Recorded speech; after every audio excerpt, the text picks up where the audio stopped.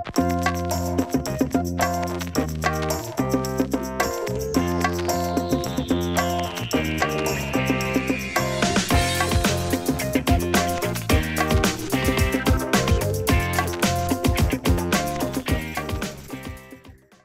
everyone, and welcome. I'm James Milan. This is Justice in the Balance, and today we are talking with Lois Ahrens. Lois is the founding director of the Real Cost of Prisons Project, and she is here to help shed light for us today on a world that remains largely invisible to most people, and that is being brought into the light a little bit more by the current conditions attendant on the pandemic that we're all dealing with, but that is affecting the incarcerated population and populations in ways that are much more dramatic on a number of levels than what the rest of us, or many of us lucky enough to be in our own homes, are dealing with. So first of all, Lois, thanks very much for joining us. We appreciate it. Thank you for asking me.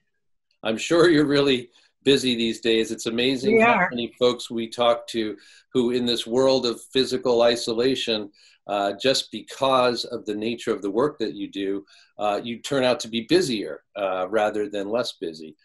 Actually, there are a lot of busy people. I mean, really, really busy people here in Massachusetts and people all around the country that are doing work to decarcerate people. A lot of us have been doing that work before this. Of course. And so now there's a greater emergency for decarceration. And so there are a huge number of people, thousands around the country that are doing this work. And so I'm one of those people, but we're working all the time. We're working 10, 11 hours a day, 7 days a week. We're all home. This is what we're doing. Yes, and I know that your project itself is 20 years old now, so obviously you have been at this for a long time, way before, again, the public attention may have been drawn more to this issue, as is the case at the moment. And let's take advantage of that and talk about what is the story that is going on. So what is happening right now? Just give us a quick sense, if you can, of what's going on behind prison walls right now here in Massachusetts. Well, what's going on is the first thing I should say is there are about a little over 14,000 people incarcerated in Massachusetts, and half of those people are in county jails and half are in state prisons. And the thing that unites all of them is that nobody can maintain 6 feet of distance between any other person. And unless, even if somebody, there are a number of prisons and jails now that are on lockdown, that is, people are locked in their cells, often 2 people in a cell. So that makes it completely impossible. But even when they're so-called locked down, people and even meals are coming to their cells. People still have to be walked out by prison guards to take a shower. Often those people are handcuffed, so people have to handcuff them. They have to walk them to the shower. They have to be in a shower, possibly, with other people all around them. They probably want to make phone calls. Often they have to leave their cell to make phone calls. So people are coming in contact with people, even that people that are so-called locked down. There's this idea, if you lock people in a cell, even if they're in a cell by themselves, that somehow they're not going to be in contact with other people. They will be in contact with other people.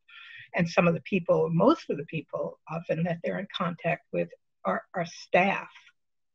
And so guards. And so that means it's risky. It's especially risky for the incarcerated people because the guards are coming in and out every day. And even if their temperatures are being taken, which supposedly they are, and even if people are wearing masks, which supposedly guards are, although we hear otherwise, they still, if they're having their temperatures taken, they can be asymptomatic, or so they can be walking in with the coronavirus and infecting everybody that they're around. And so because of the climate of jails and prisons, I mean, this idea that you can be safely set apart is, it's basically, it's an absurd idea. Right. And so it's like trying to stop this tsunami that's happening by, taking people's temperatures. Yeah, it seems certainly in conversations that we've had on our public affairs series, this one and one on criminal justice reform that we've done over the last few years, it's clear that that both public sympathy for and attention that they're willing to pay and activism around prisoners' rights is a tough sell for lots of parts of the public.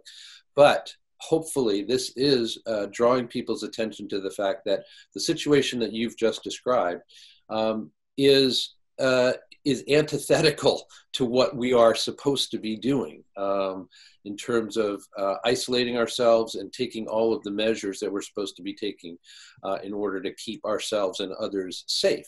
That simply, it seems, is not possible, as you have just described, within that context. Right. I mean, one of the things that, the sheriffs and the Department of Correction, they are trying to ostensibly do the things that they can do to try to mitigate what I feel and what many, many, many other people feel is going to be catastrophe, where there could be, out of that 14,000 people, there could be thousands of people dying unnecessarily, dying because they weren't let out, people that probably shouldn't have been in there in the first place, and that is people being held because they can't make bail, or people who are being held because they have a probation violation, a dirty urine or a missed meeting or something like that. And so those people are risking death because they're not being released in a quick enough way. And so, I don't know. It's hard to say what it is that's going to make the general public feel like this is an important thing, that it's a human rights issue, that it's a humanity issue. Because people can compartmentalize people that are in jail and prison as what? Criminals. And criminals that are deserving of the kind of punishment that people in Massachusetts basically think it's all right for other people in Massachusetts to administer and other people to live through. And so I don't know if this is going to be the thing. I have to say that with all of the work that people have been doing since it became clear to us, let's say 6 or 7 weeks ago, or I don't know, all these days have sort of blended. That's a blur. A complete blur. But whatever it's been, maybe up to 2 months, where we realized what was going to happen and the kind of work that's being done by so many people, the response to that, to all of our work, has been almost nothing. And so, there's been a response of all kinds of people organizing to put pressure on the powers that be. And those powers are the governor, the Department of Correction, the sheriffs, the district attorneys, the parole board, all of whom have a role in, and could play a big role in releasing people. And by releasing people, it means that they can be in a place where they're less likely to get infected, that is, out here with the rest of us doing what we need to do. And for the people that are going to be left inside, which is going to be even in the best of scenarios, even if we got everything we wanted, is going to be thousands and thousands of people. And if there were fewer thousands, there would be at least some possibility that some kind of version of social distancing, not 6 feet, but some kind of version of mitigation of the worst kinds of things could take place. So it would have, releasing people would have two impacts for the people Right. who released and people inside. So you clearly, decarceration, releasing people is something that you and others that you've cited have been working hard to accomplish way before this, of course.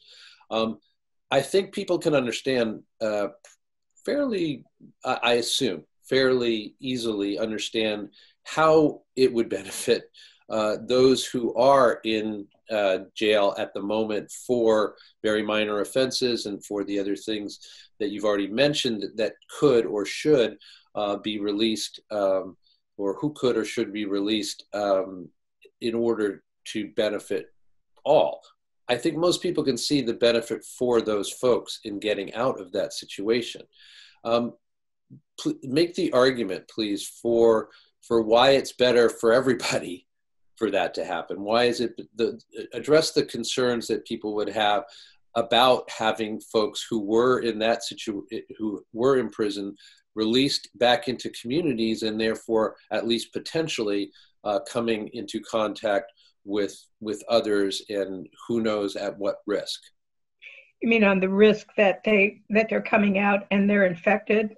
Right, and so right, that they've been in a situation which is, everybody would acknowledge, high risk, and now they're coming back into communities, and one assumes without without any kind of close supervision necessarily. So I'm just assuming that's the crux of what people who would be very, either frightened or at least concerned about this possibility. I figure you've probably had to think about how you respond to folks' concerns. Right. I mean, I think the first thing is, just to say that there are people that are going to be released regardless of whether they are sick or not. That is, their sentences are up, or they're released because they have gone through this process where they can be released, their pretrial, and they can be released on bail. And so those people can't be kept and shouldn't be kept in prison or in jail because there's the possibility that they're ill. I think that when people are released, they could be tested.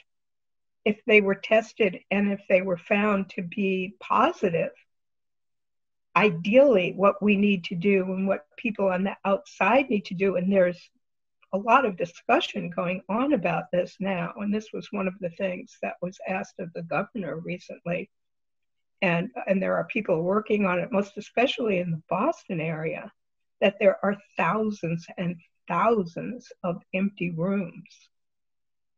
And those rooms are in hotels that have their own bathrooms. They're in dorms that are empty. And so there are people at the various colleges, Tufts and Harvard, and I think maybe BU, but definitely Tufts and Harvard, that are doing that kind of organizing now to work with their administration to see whether some of those dorms can be opened up to provide a place for people who are we hope more people being released from jail and prison, and also people who are homeless. And so that's part of what the work of some people are doing, is to try to find a place. And what we're saying is people need to be released. And if people are sick, they can, self-isolate, and they can be in a room just like any of us that were tested positive would be self-isolated. And there would be, much less possibility of other people of them coming in contact with other people than they would be if they were on the street, or they would be if they were in jail, where they were coming in contact with other people they're incarcerated with, and they're coming in contact with staff every day. I mean, I just read a statistic, I have to look for it, that in Framingham now, no, in the Middlesex County Jail in Billerica, that as of, I don't know, this was a day or two ago. I mean, the numbers are changing very, very, very fast. They do. Hourly, it feels. As soon as they post them, they're out of date. So in the Middlesex jail, there were 6 people incarcerated who tested positive and 21 staff. Yeah. So, I mean, so that's like a big difference. And in Framingham Women's Prison, there are 22 women who are infected, and 7 staff, including 2 medical staff. And that 22 number is more than 10% of the total population of Framingham right now. Yeah, so that's a very big number. And, you know, I don't know how much contact tracing and all of that is going on in those places, and how thorough it's happening, if it's happening, to try to contain it for the people who are being infected. But I mean, I think the idea that we have to keep people locked up to protect people outside is an unfortunate idea. I think that people on the outside are working on trying to do this very thing, provide ways for people to find a place, live in a place, stay in a place. Most of these colleges now have canceled their summer sessions. And so there are plenty of rooms out there. Yeah, unusually so, right? I mean, we have, again, this is one of the crazy consequences of an extraordinary situation, that here you have one of the toughest places to find somewhere to live or stay in the country. But now, because again of this disproportionately large college population we generally have here, like you said, they're all empty. A lot of rooms available. I mean, thousands of rooms available. Thousands of rooms. I wanted just to follow up on what you just cited, because I was reading earlier, I think you had pointed us towards this article about that situation you were just talking about at the women's prison in Framingham, or at the jail, in which, as you said, an extraordinarily high number or high percentage of the prisoners are infected. Are there any explanations for why that could be? Because that, I think, is very, very high, even compared to the populations in other prisons. I think there's an older population there. Women that have been sentenced have long sentences, and so they're much more vulnerable, just like other older people. They probably have longer people are in prison, and this is true about other prisons in Massachusetts, like Norfolk Prison, where, I mean, Massachusetts has the oldest prison population in the country. I did not know that. Wow. And so this is going to be one of the impacts of it, as people have a lot of pre-existing medical conditions. A lot of people who've been locked up for a really long time, their, quote, health care has not been the best, so that one would assume their immune systems are more vulnerable than many. And they just have more things. They have had more respiratory things, more heart problems, more things that haven't been dealt with. And some of those things in the past and have been dealt with serious illnesses. I mean, I know people that have had that and have gone, to try to go and get medical care, and they've been given, 2 aspirins. And so that isn't the way to deal with people's significant medical care or medical issues. And if that accumulates over 10 years, 20 years, 30 years, those people are going to be a lot more at risk. And that's true about the women at Framingham, and it's going to be true about the men at Norfolk. that are an older population of people. And I don't know, I mean, some point, I don't know, somebody could probably say this, like how people have been grouped together, how the women at Framingham, whether they're really in close quarters because so much of the prison is in such bad shape, like whether they've been put in smaller and smaller spaces. So they're much more apt to be able to, be contagious. Other people get it. So I don't know why they're, other than the fact that people are older and they probably have a lot of pre-existing conditions. Yeah, that makes a lot of sense. You said earlier, and rightly so, that the statistics are changing every time. As you said, every time Absolutely. it comes out, it's outdated, within a minute or within an hour, whatever it is. What are reliable sources if our audience is interested in following up, and I'm sure some will be. What are reliable sources for that information? The Prisoners Legal Services, on the website is plsma.org, Prisoners Legal Services Massachusetts. Mm-hmm. They have a page that's just a coronavirus page now. They're updating it all the time. I'm pretty sure it links to an ACLU page, which also has their own page, ACLU of Massachusetts, about statistics about what's happening at every jail, every prison. I mean, but there is a lag time. I mean, I noticed I'm in Hampshire County, and I can't remember what they said the number was, but today there was Hampshire County only has a couple hundred people in it now. And they said there were just a few people, but today in the paper they said there were, out of that 200 or so, 11 people are infected in a small jail. And I'm absolutely positively sure that some percentage of those, they didn't say, are there pre-trial. Mm-hmm. Because, you just know that about. Yes, because every jail and every prison, has it more. I was just looking at the Middlesex numbers. On April 14th, there were 371 people pre-trial and 261 sentenced. So the numbers of pre-trial people are always higher than the number of sentenced people. Sometimes 60%, sometimes 70%. So that's way. And these people at minimum should be. There was a Supreme Judicial Court decision on April 3rd, and they said that people that are being held pre-trial should get a new bail hearing within 2 days. Mm-hmm. And mostly that is not happening. 2 days have passed. That was April 3rd. Mm-hmm. Right? And there are people that are being released, but it's not the response is not nearly commensurate with the emergency. And why is that, do you think? Oh, because the governor has done nothing about this. The guards union is resisting, even though it's impacting them.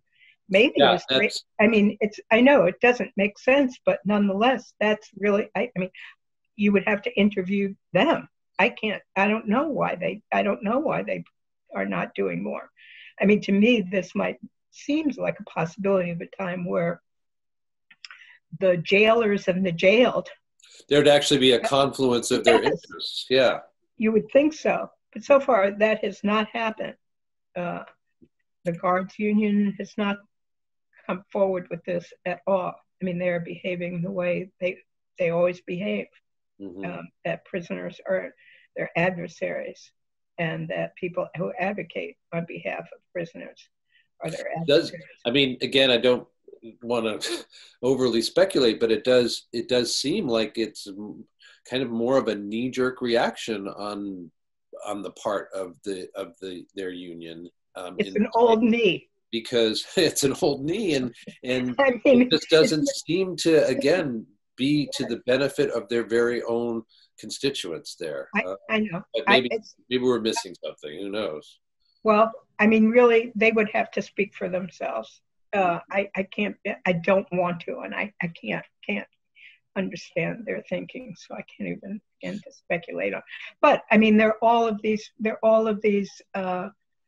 we're in this situation because all of these actors that could be acting are not acting. Right. And So you were talking about the governor, sheriffs, DAs, parole boards, etc.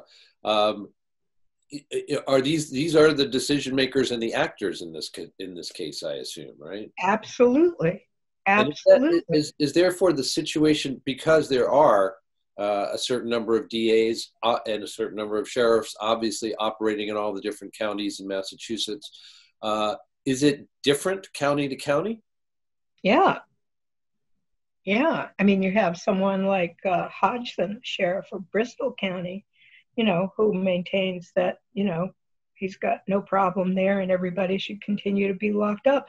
And basically, the sheriff, so I'm in Western Mass, the sheriff of Hampden County, who runs a big jail, Coachy his name is, he also says, we've got this.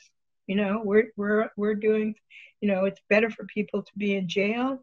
People are safer, which of course is turning out to be not true. I mean, last couple of days ago, the sheriff of Hampshire County, Kayleen, said people are safer in jail than they are out in the street. Well, now there are 11 people that are infected in his jail. So, I mean, it'd be hard for him to say this same thing. Mm-hmm. So, I mean, some sheriffs, I think, or some DAs and some sheriffs are trying to release more people, but other DAs are behaving just the way they ought to behave. And they're not really, there are these bail hearings and they're coming up with all of these reasons why people shouldn't be released. Not because they're not holding dangerousness hearings or anything. They're just coming up with these different reasons about why people shouldn't be released. And so, and of course, their lawyers can appeal those decisions, but all of that takes time. Courthouses are closed. Some courthouses are closed. So everything is taking longer just at the time when things need to be hurrying up. Things are slowing down because everything is slowed down because of what's happening. And I mean, so another example, is the parole board. The parole board has a lot of power to parole people.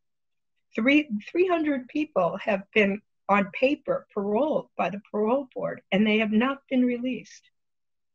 Those people could become infected and die in prison because the parole board hasn't acted. There are many people that have applied for medical parole, compassionate release. Massachusetts was, I think, the 49th out of 50 states to pass a compassionate release law. I can't remember, so we were one, if not the last, then the 49th. And since that passed, the Department of Correction has done, and the parole board have done everything that they can to thwart those releases. People people dying before this, who should have gotten compassionate release, died before they got released. They were able to be released. And so this is the mentality of them even before this.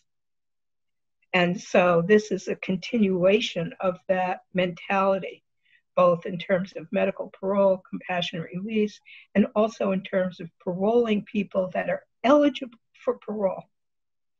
Help me understand a little bit better the role of the parole board then, because you said that 300 people have come up for parole and have not yet been released. Does the parole board? No, they've been paroled. They have been paroled. Sorry. And so they're in like a step down or a pre-release, and they have to wait for these certificates of release, and they haven't done that. And so they could parole board that issues those certificates of release? Yeah. And so they haven't done that. So I mean, these are people that literally have been paroled, but are still locked up. Mm-hmm. And then there are all of these other people that could be paroled if they had a chance to come before the parole board, and if the parole board weren't intent, which the parole board always is instead of looking at the life that somebody has been living for the last 20 years or 25 years. They are looking at what that person did when they were 20 years old, and now they are 50 years old. And so they are retrying these people based on a conviction from 20 years or 30 years ago. And so that's been the mentality of the parole board. And so they are disinclined to parole people because of the way that they think and act. And so so this is, even though this is, again, one of these huge emergencies in terms of a life and death situation, they're not acting any different. I mean, so there are all of these examples of, here we have this huge emergency of people's lives, and everybody is behaving, not everybody, we advocates, people are trying to, do what we can do, but nonetheless, all of these other actors that have their hands on the levers of power. Right. Basically, those in authority is what I think you're saying. Yeah. They're doing business as usual, and business as usual is not the right thing. I mean, people say, which is true, that people in Massachusetts does not have the death penalty. So Massachusetts should not have the death penalty. Right. And so I've read a quote that said Massachusetts doesn't have it in law. It may have it in effect. In fact. In fact, I should say, if we are not more. Absolutely, and that's where we're at right now. Yeah. People are making decisions. Let me ask you.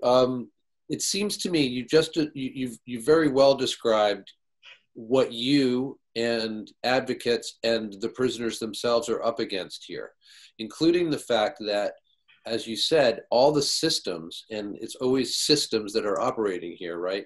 All the systems are slowed down, whether it's courts, lawyers filing appeals, things being able to work their way through the process. Mm-hmm. That all seems to be, not amenable to the kind of speed with which some things need to happen. Therefore, my sense is that the most important actors in this case might be the district attorneys, because they're the ones who can actually make something happen quickly. Am I right or wrong about that? District attorneys always have a lot of power, and they have a lot of power in this situation. They could be acting proactively. They could be being much more aggressive about releasing people. And one of the things we asked for, this was early on, was people who have 60 days left on their sentence to release them. Like, what difference is that going to make, really? I mean, other than for the people that are released. Mm-hmm. District attorneys should not be as aggressively opposing people's bail. District attorneys there are lawyers that are trying to go in front of district attorneys to have those sentences of some of their clients revised and revoked. District attorneys don't have to be opposing all of that. So there are all of these points, thousands of points, where district attorneys all around the state could be doing something differently from what they're doing. The other person that we have to mention is the governor. The governor has powers that nobody else has. The governor has everybody that's appointed on the parole board is appointed by the governor. The governor can offer clemency, which other governors in other states are doing. So there are governors in states doing that right now. Yes. In California, they're doing it. There's a huge effort to try to get Cuomo to do it, there's thousands and thousands of people that could receive clemency. In Illinois. So yes, there are, Cuomo hasn't, but other governors are. Mm-hmm. Pritzker, the governor of Illinois, is. Newsom is. So there are other governors that are doing it. I think eventually Cuomo will do it. But I don't know what's going to take for him to actually do it. Uh, um, but Baker could do this. That's part of his power. And part of his power, I mean, there's a law that will allow him to furlough people. So he could be acting in a proactive way to do these things. There's another law, which there was a letter that was released 2 days ago by the ACLU and the Mass Public Health Association that details all of these actions and powers that are reserved for the governor, for the executive. And he has, at this point, done none of those. And it details what's happening around the country, and also is the case law. You can do this, and here it's cited that you could do this. And one of the things that is cited that he could do would be to open up schools and hotels for that are not being used if he wanted to. I mean, so there are all of these things that he can do. And there's been a lot of pressure on him. I mean, so there was, this letter from Mass Public Health Association. Yes, or I think it was yesterday or today, the Greater Boston Interreligious Organization, it was a letter of 70 clergy. They had a meeting with Baker. Not all 70 went, but I mean, they represent 70 people signed on to this letter. There was a letter of 176 Boston area medical researchers and practitioners to Baker.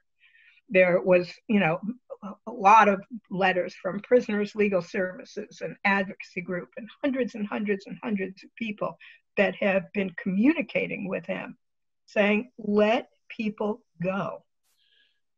And so far, there has been nothing. And so, if people want to communicate with someone, I would say the top person on my list would be the governor. Yes, but so here's the conundrum, right? I mean, we are looking, I think, and people who are listening to this, I imagine, will be interested in what can we do. And it does seem like what you've just said is that pressure is being brought to bear on the governor, and by influential people or organizations or groups of Absolutely. folks. And yet it is not having an effect. Yes. But nonetheless, would you recommend that those listening who are exercised about this, that they again communicate themselves via email or phone calls or whatever with the governor's office? Is that absolutely? I mean, you can't leave a message on his phone machine because it's completely filled up, but I mean, conveniently so. But you can write not online. Taking phone calls anymore. No, not really taking phone calls from the public. They're his constituents. But yes. And the other thing I would say is, I mean, there was, one other thing that I wanted to mention, there was a bill, it's called H4963. It was introduced by my rep, Lindsay Sabadosa. And it calls for a lot of these things that we talked about, releasing people 60 days, people that are ill, pregnant women, all of these categories of people. People can read the bill. It's 4963, H4963. I'm sorry, you said H4963? Mm-hmm. Lindsay Sabadosa. Mm-hmm. And people can read that bill. And out of 200 legislators, 30 or 29 signed on, which is a very dismal number. Yeah. So, I mean, at first we were looking with this bill, we were looking to the legislature to try to do something themselves, just like the governor has power, just like the parole board has power, the DA's legislature has power. And they have not exercised that power. And so I think it's important for people who are concerned about this to write to their rep and to write to their senator and say, this is a tragedy waiting to happen. And we want you to communicate with the governor. and we want you to fast. I mean, now they're in this informal session. They're not even really meeting. Mm-hmm. So to me, they've, except for like these 29, I mean, or so, I mean, some others, they've just abdicated their power. They've abdicated their power. Yeah, I don't know if our reps in this area, who we speak to regularly, and in fact, earlier this week, we were talking to our one of our two reps from Arlington, Who is that? Dave Rogers. I don't know if And he criminal justice reform, the rights of prisoners and those who are accused even have been an area in which I know he and our other reps, John Garbely, have been working. I think he did. I don't know about Rogers. I'd be surprised if they weren't. But I don't think Rogers did. And the way people can find out is to go to the bill, and it lists everybody that signed on. Mm-hmm. So you can find out in a minute by just going there and looking. Or you can write them and ask them if they did. And if they did, thank them. And if they didn't, ask them why. Yeah. And if they didn't like that bill, why? If they didn't like this particular bill, why they haven't come a month ago. I mean, Lindsay's bill was way over a month ago now. If they didn't like it, or they felt it should come out of the Senate, not the House, or whatever all that is, why they didn't put together a bill that more people could support, which they have not. So I mean, there's so many levels of possibility of action, but the reality is of stonewalling, denial, inaction, that it's very, very, very, very sobering to know that this is what's happening in the state day after day after day, as we see these numbers of people being infected. We see now 4 people have died. It's just going to be more. It's going to be more. And people won't be able to say, I mean, I hope people won't be able to say, oh, gee, if we had only known about this, we would have done something about it, because the people in power do know about it, and they have done nothing. Well, sobering indeed, and frustrating, undoubtedly, to those of you who've long been in this, working in this world. And I just have to say, very, very, very scary and terrifying for people who have loved ones in prisons. I'm in prison. I have a lot of good friends in Norfolk Prison, friends of mine for almost 20 years, people that I communicate with all the time, people doing fantastic work in there. And they're older than me even, some of them. And I am very concerned about what's going to happen to them.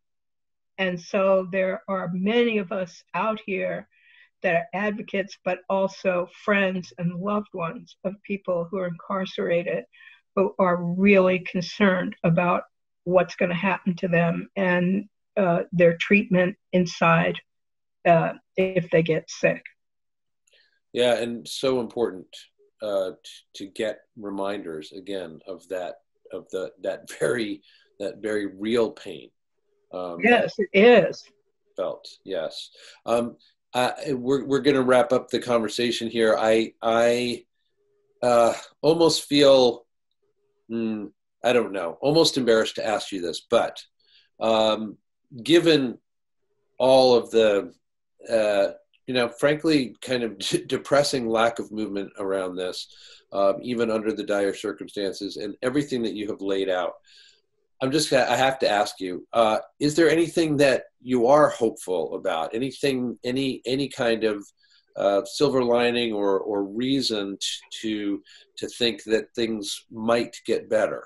Before we sign off, I think maybe anybody would love to hear something like that, but of course I'm not sure if there is an answer for that. Well, the answer I would give is that there are many, many, many more people here on the outside engaged with what is going on. Calls that I used to be on that had maybe 8 people. Yesterday I was on one, I think it was yesterday, had 40 people. I was on a call the night before last from people out here in Western Mass. They were all, except for me and one other woman, all young people, most of whom hadn't been doing anything at all, interested, but not really. Everybody was signing up to do things that we feel need to be done out here in Western Mass. And I think that there are many, many, many people that are alerted and are finding ways to be engaged, because there are these very concrete things to do, that are joining this fight. And it is a fight. It's a fight. And really, it's a fight for people we care about, people, who we love, their lives. And I think a lot of people are feeling that. And so hopefully, even after this horrible, horrible time is over, some of these same people will remain engaged in the fight, because the fight is not going to go away. This is a product of the fight that we've been having all along. Well, and engaged in that fight you have been for a good long while, and I'm sure for a good while to come. We wish you really the very best of luck in your efforts and those you work with. Thank you. And we appreciate very much you taking the time to talk with us today. We understand a little bit more, and hopefully those in our audience who have been listening will be compelled to take action themselves. With that, we'll wrap up the conversation. I've been talking to Lois Ahrens from the Real Cost of Prisons Project. And thanks very much again for your time. Thank you, audience, for listening. I'm James Milan. This is Justice in the Balance. We'll see you next time. Thank you.